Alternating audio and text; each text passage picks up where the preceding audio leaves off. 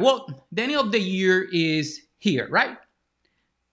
The pandemic threw a monkey wrench. Things didn't go out of plan or like according to plan. Some people were forced to shop online, to meet online. And now you have holidays and other things. And planning your marketing took a back step. Well, don't worry. I'm going to share with you, I'm going to give you 7 actionable social media marketing ideas that you can execute with no problem. I'm going to give you the 7 and then I'm going to go into more details on each one. So if you have a question, leave a question in the comments, and before I end the stream, I will answer it. So again, the 7 marketing ideas, 7 social media marketing ideas that I'm going to talk about, I'm going to give you today. One is how to find the best breakthrough to implement in your business. Guarantee. Number 2, how to finalize at least Q1 of 2021 social media marketing plan. Look, you want to do it. I'm going to share why. Number 3, how to choose the promotion or the event that your customers, your audience want to attend in 2021.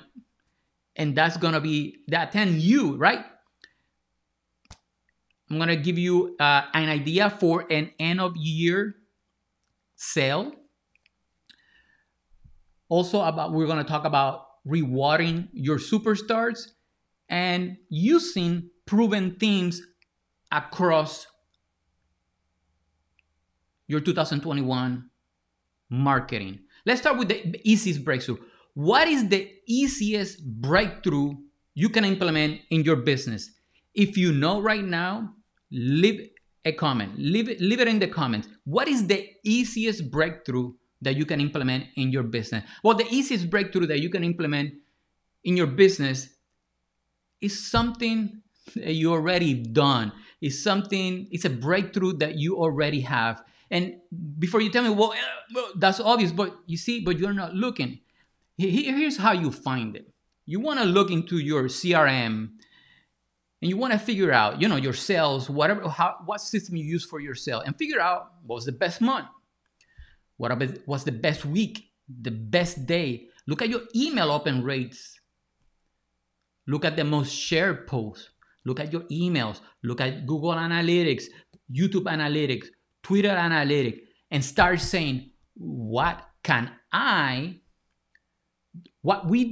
did this day, that week, that month, what I did that day, that week, that month. Do a success audit. Look back and ask yourself, is there any reason why I can't do this again? Let's go through this again. A breakthrough, the easiest breakthrough that you can implement in your business is something that you already done, something you already had. You'll go back and you look through what was the best week, the best month, the best day. Look at your email open rate, the most shared posts. And ask yourself, is there any reason why I can't talk about this again? Why I can't do this again? Why I can't share this post again? If there is no reason, then you have your answer. That's the easiest breakthrough. Look, if your audience, if something happened that week, if you made a bunch of sales that week, can you replicate that offer, that sale? And can you do it maybe instead of one time, twice next year in 2021? If you pick the 10 best emails, the emails that people open the most, the subject lines, can you create videos of them? Of course you can. Can you create blog posts of them? Of course you can. Your audience is telling you exactly what they want. Give them what they want. Give them what they want. Let's finalize your Q1.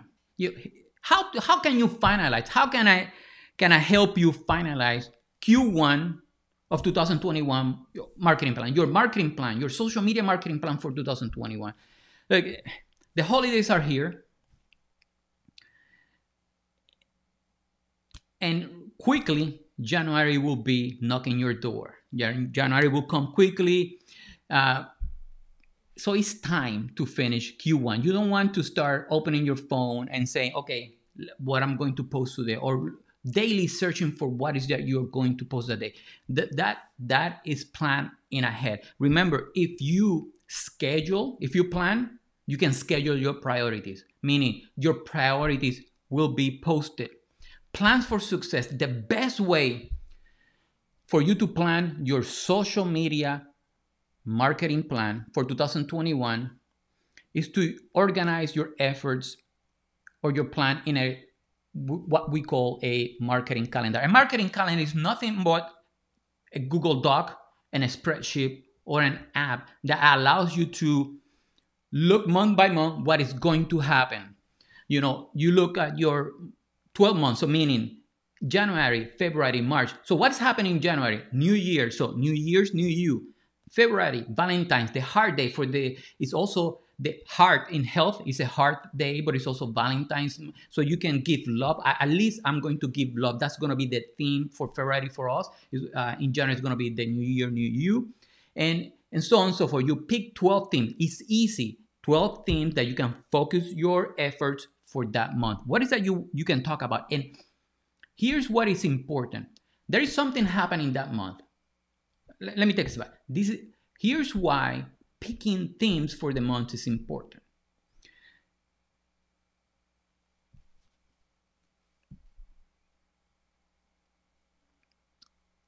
Every month, something is happening that your clients, your audience cares about.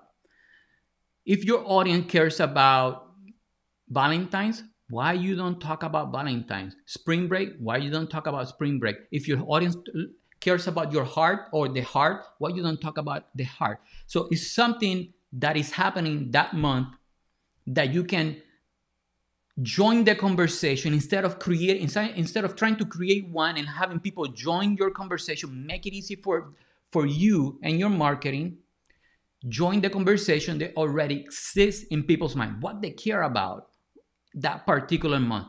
Once you pick the 12 themes, then you want to look what weekly and daily daily observances people celebrate in your audience. So for example, we talked about Valentine's Day, but that's a specific date. But I also mentioned that in February is the heart month. And for my doctor clients, we're talking about heart. And that's for the whole month. So you make your content marketing, your posting a lot easier by planning ahead.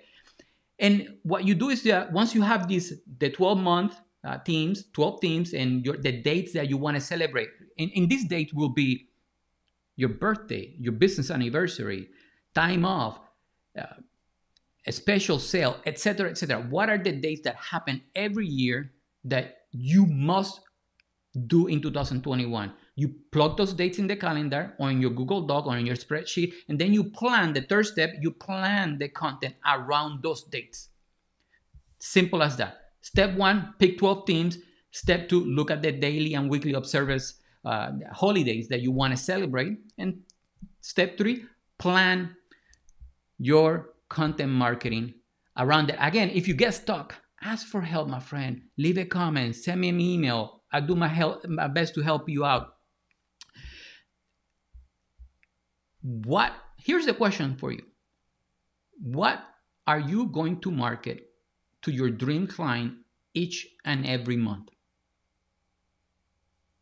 If you don't have an answer right now, you better think hard. But please, if you have an answer, leave it in the comments. Let's move on. What is the one promotion, the one event that you must do in 2021? What is the one promotion, the one event that you must do in 2021? Well, that answer only you know, but let me help you choose the one promotion, the one event that you'll execute in 2021. One event can be your anniversary. And again, if you're going to celebrate your anniversary, you're going to invite people, put it in your marketing calendar. Christmas holiday, put it in your Christmas holiday party, put it in your calendar. What kind of virtual conference or presence can you offer to your client that they will happily attend? And what kind of speakers would you attract so they can help you bring more clients? What kind of virtual conference can you offer to your clients that they will be happy to attend? And what kind of speakers would you add to the conference?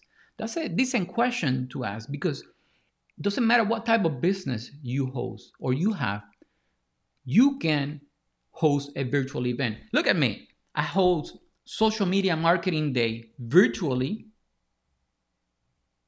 I did it in 2020 and we're going to do it in 2021. It was a physical conference that in 2019. In 2020, we did it virtually because of the pandemic. In 2021, we're going to do it virtually again. Doctors, lawyers, you all can hold events, and it will greatly benefit your clients and your business. Think about New Year's, Black Friday, Cyber Monday. If you want a list of ideas or things that are happening every month in 2021, I'm going to drop a link in the comments so you can check it out at your own convenience.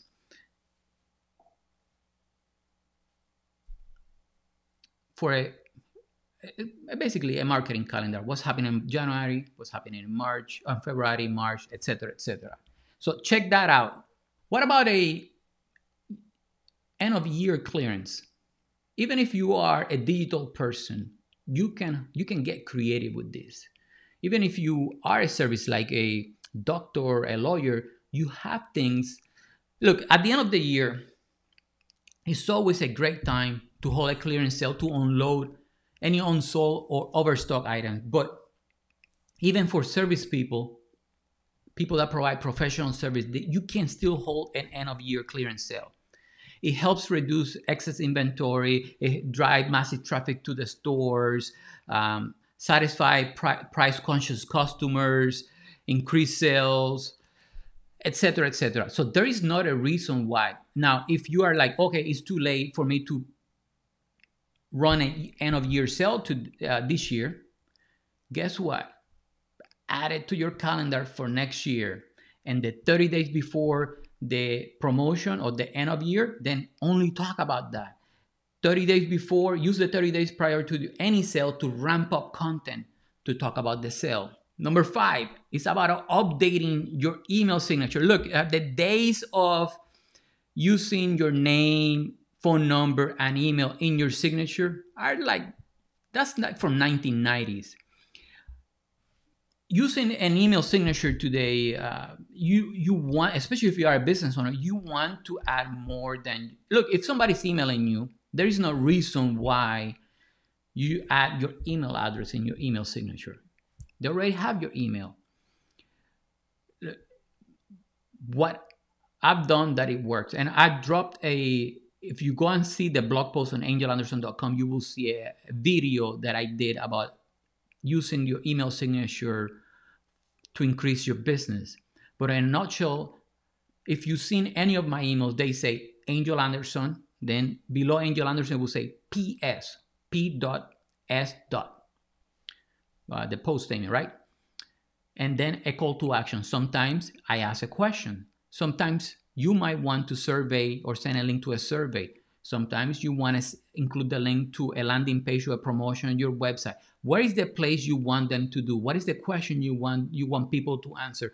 If you are emailing 50 people a day, you are missing 50 marketing opportunities by just having your name, phone number, and email in your email signature. So the better email signature is to have your simple name, and below your name, a call to action. P.S. Have you started planning your 2021 marketing? Or what are you going to promote each and every month to your clients? What are you going to promote to your clients in March? And I do get questions. Sometimes I ask, do you need or know someone that needs a website redesign? and I get people to reply all the time. It works so well that sometimes I get a reply. I'm like scratching my head. I'm like, what is David talking about? My email was about milk, and he's talking about a website, and then it clicks. Oh, it's my email signature. So I tend to forget about it.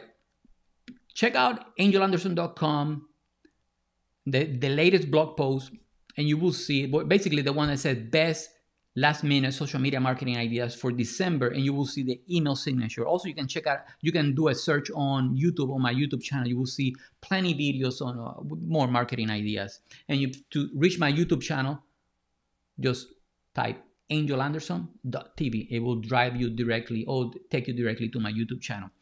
Let's talk about rewarding your superstar. This is an opportunity that businesses are missing out, and those that are implementing this strategy are not doing it intentional. They're doing it because the competition is doing it. You want to reward your superstars every month. Every month, here's this strategy on steroids.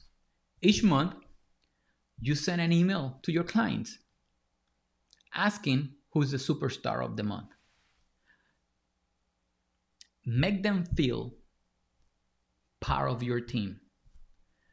Show them how important you are, not only to your clients, but it's also this works for clients and employees. They are part of your team. Reward them, but make the employee of the month meaningful. Not just, hey, I'm employee of the month. No, you gotta make it meaningful.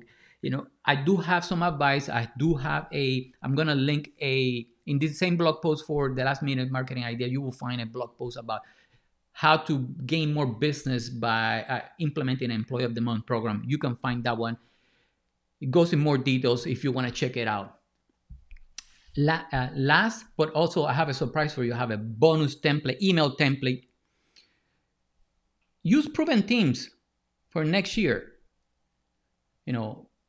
People talk about the how-tos and why. For example, how to do 1, 2, 3. Why doctors need to be on social media, or why you should have a will if you are a lawyer. Why you should check your blood once a year. Look at what happened to Angel for not checking it. Catch things early. Use proven template. For example, you can take inspiration for right now in December, because this is December, right? Take inspiration from the 12 days of Christmas and feature a tip or a product of the day on your blog, on your social media feed. Fitness related business like personal trainings or health centers can give exercise of the day to avoid gaining weight. On the holidays, flower shop can feature a bouquet of the day, different holiday colors for the flowers. Restaurants and bar can showcase cocktails for the holidays. You get the point.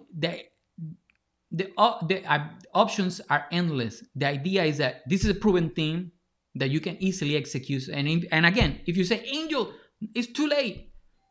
It's too late already. My friend, add it to your calendar. And if you're using any calendar, for example, like Google Calendar, you get up to like 5 reminders. Meaning, what I do is when I add these 12 days of Christmas for 2021 in my calendar, one reminder will go 2 months before, one reminder will go 1 month before, one reminder will go 2 weeks, 1 week, and the day before. And that means that the 12 days of Christmas next year will not be dropped from the radar. It will be visible. Things will get done. So if you can execute this year, add it for the calendar, my friend. And lastly, and I'm going to end it with this, I'm going to give you a bonus email template so you can send your clients. Modify to fit your needs, but it goes something like this. Before I lose you to the fudge and family. That's the subject line. You can use something different. Hello, first name. And again, if you copy and paste the template, just go angelanderson.com and you'll get the template there. You just copy and paste it and just send the email. But it reads something like this. Hello, the holiday, I'm going to read it. The holidays are upon us and our work calendar usually looks a little lighter. Before you turn your autoresponder, out of the office responder, or out of the office autoresponder, I love to grab a few minutes of your time for that demo you asked about. I promise you it will fit neatly between your ugly sweater team lunch and the office white elephant party. If you are interested, feel free to grab the time on my calendar here, and you post the link. Use Calendly, use any of your scheduling system. Happy holidays and your name. Easy email that you can send, and you can get more appointments before the end of the year. My friend, I would like to know, what of these 7 ideas? I'm going to recap them again. The easiest breakthrough. Which one you like the most? The easiest breakthrough. What I mentioned about finalizing your Q1 of the marketing plan, your social media marketing plan for 2021. How to choose the best promotion or event for 2021. Running an end of year clearance. Updating your email signature. What about rewarding? Did you like about the thing about what I said about rewarding your superstars? And about using proven teams. Those are the 7 things we talked about. A holiday party to attend, like the sweater. Like the sweater? Yeah, we like the sweater. My friends, thank you for being part of my life and my family's life. It means a lot to us that we are able to have a good quality of life because of people like you. People you watch, comment, leave questions, share the posts and the videos. It means the world to me and my family, my wife and my 2 kids, because you're not only supporting Angel, you're supporting 4 people in this family and 3 more in our team. So you're supporting 7 people by sharing, liking, possibly more people. So thank you. Thank you from the bottom of my heart. Thank you again, my friend. See you in the next one. Peace out.